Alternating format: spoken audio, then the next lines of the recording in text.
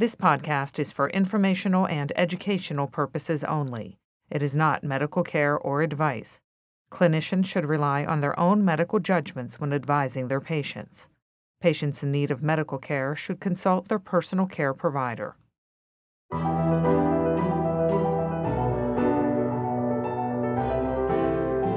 Being in the hospital can be frightening and stressful for a child, but medical play can make a real difference in their experience. Hi, I'm Tonya Caruso. Welcome to this UPMC HealthBeat podcast. And joining us right now is Kelly Gavel. She is a certified child life specialist in the Pediatric Intensive Care Unit at UPMC Children's Hospital. Thank you so much for joining us. Thank you so much for having us and thinking of our team. Well, this is such an interesting topic, and I know for so many parents, it's an important thing that they may not even think about heading into something. You work in the pediatric ICU, so you see very ill children. Yes. How does medical play into that? And I guess first, let's define for folks what medical play is. So first, we'll talk about the PICU, so pediatric ICU. These kids need the most intense care. It's in the name. A lot of these kids come from really terrible traumas, so think car crashes, bicycle accidents. Medical play can really help deconstruct what is going on in their head. They may have had a ton of medicine, pumped through their system to get their body stable after this. Medical play can help put the pieces back together. Why is my arm like this? Why is my leg hurting so much? What is on my head? Where did my hair go? A lot of this can help put those pieces together for a child. However, true medical play with a typical healthy developing child should be fun, therapeutic, and child-directed. So what we do in the ICU is I look at the child that I'm working with. I figure out, okay, their medication or their sedation, so that sleepy medicine that makes them really relaxed and they're not moving. Once that's all lifted, okay, what do they remember? What might those common misconceptions be? How can we help that child cope immediately in the hospital? So we first like to orient kids to place, time, what day it is, etc., and then answer those misconceptions. Some kids might not be able to communicate right away, so they may still have that breathing tube in their mouth. So we may need to get them a communication board first. I would ask those prompting questions. Are you wondering why your arm's up like this? Are you wondering why your foot feels like that? And most kids are yes, or they're blinking twice for yes. So at first just might be conversational. Let's just help you zone into the place and time and where you are right now. What would you say is the baseline for assessing a child's fears and concerns? And then how do you really go about starting to do that and then to address them? So a lot of it is working with the medical team and seeing, what is going on in their brain? Did anything happen? Do they have a concussion or a TBI, traumatic brain injury? Also talking with the parents. So maybe a kid really loves Spider-Man. Okay, let's put Spider-Man in a cast and make Spider-Man look exactly like what the child is experiencing. So if the child has, a wrap around their head from maybe some brain surgery, Spider-Man gets that. So it's something using the kid's strengths and interests beforehand and bringing it into the hospital and saying, oh, look, Spider-Man also has this. But we want to assess where was the child beforehand, what happened, and did anything in that accident or trauma or injury, whatever that might be, did anything impact that child's development? So it really is a multidisciplinary approach, seeing how they're responding, etc., making sure that they're at that same developmental level.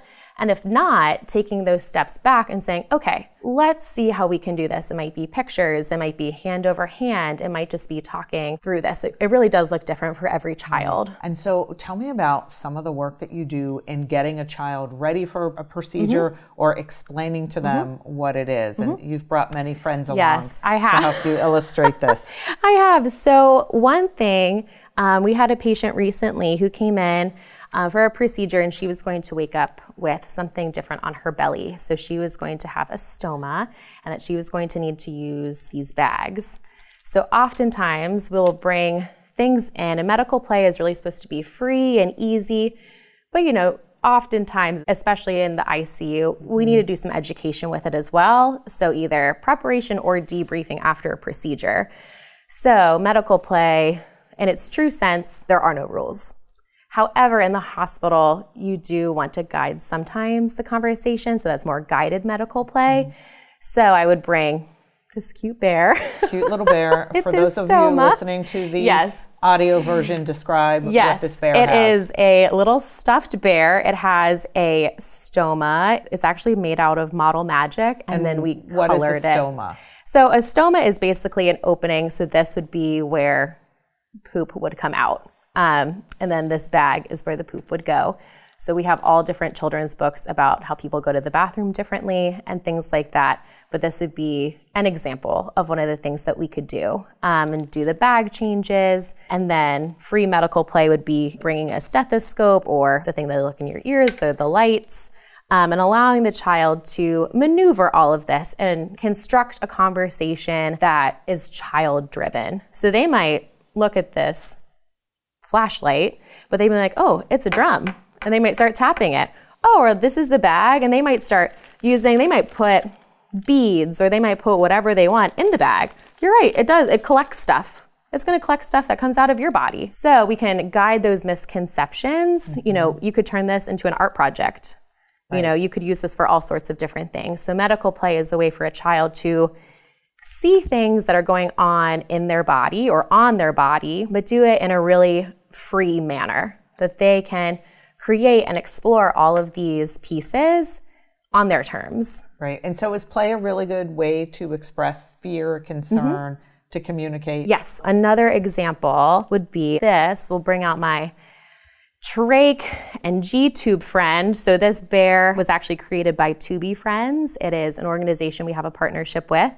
And these are real medical equipment. You know, these are real devices that are sewn basically into the bears so that they don't move. That does not happen in a child's case.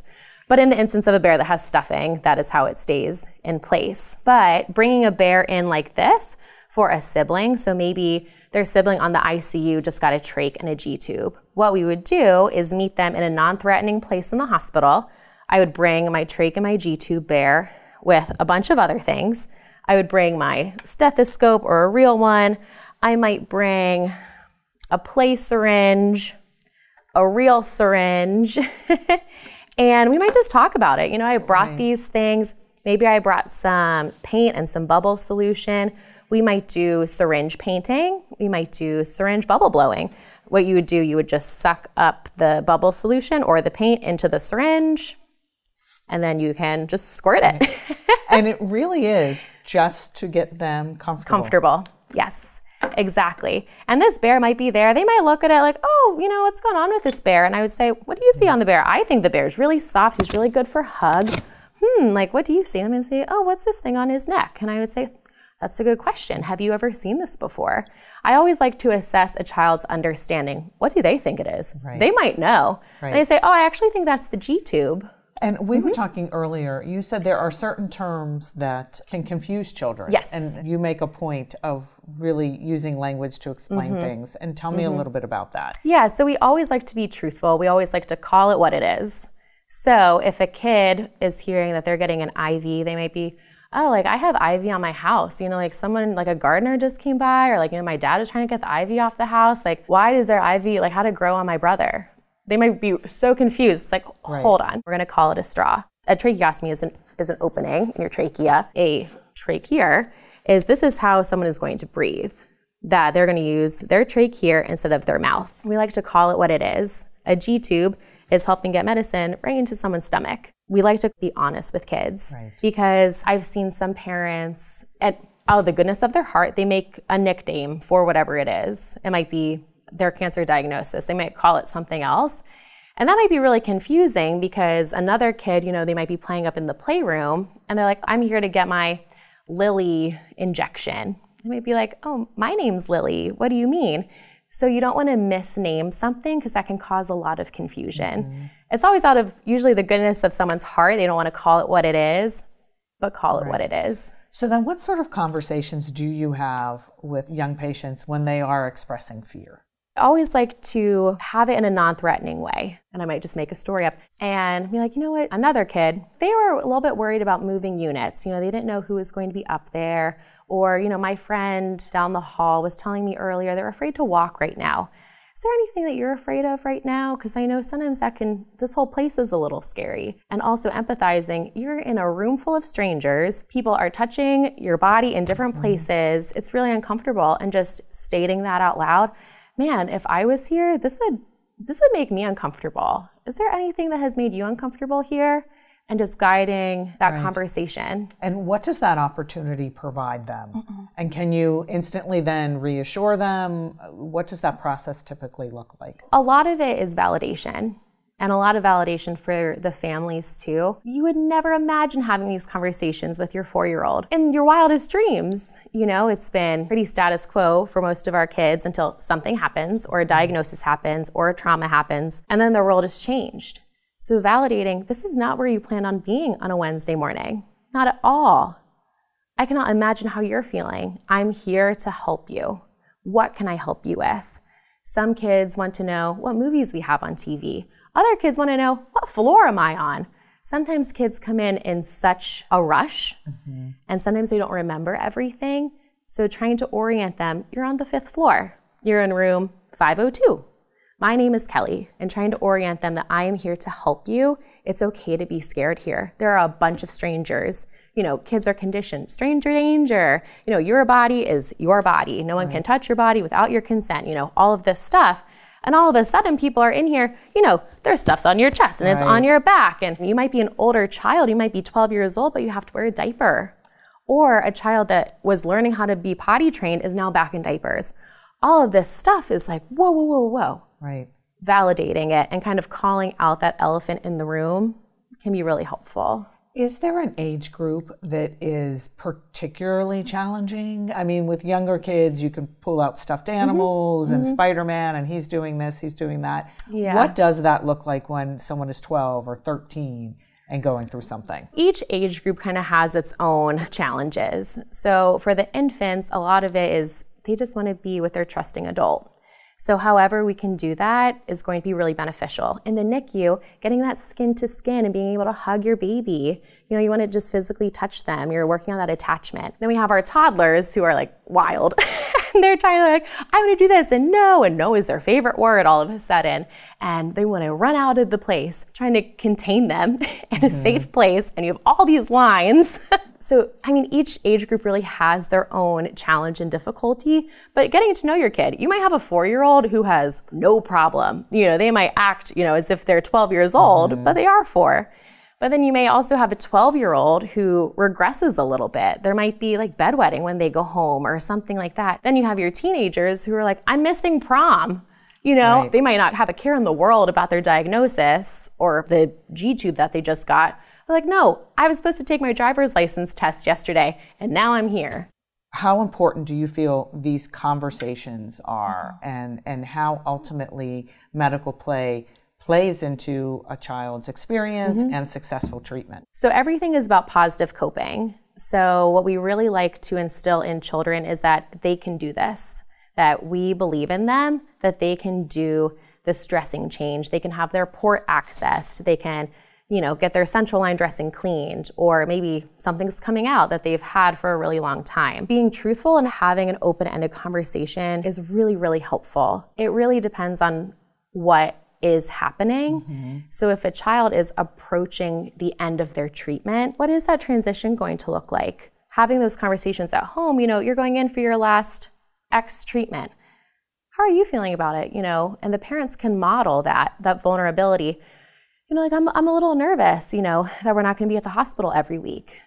Are you feeling nervous about anything? How would you like to say goodbye or see you soon to your team? We see that a lot in the ICU. People get really comfortable with our nurses and our staff being there all the time. The doors are glass, so you can look out and just wave and ask people to come in. So starting those transitional conversations can be really helpful, and modeling for kids, because sometimes they don't have the words.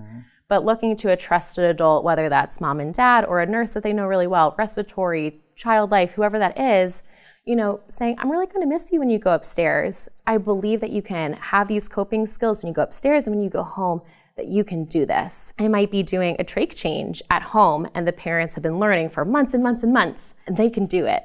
So not only do we work with the kid on keeping their legs still and tilting their head up so that they have a good view of the site and all of that. But it's also the parents, that they have learned the tools, and it's a lot about self-efficacy. You know, you can do this. We believe in you, but you have to believe in yourself too. Right.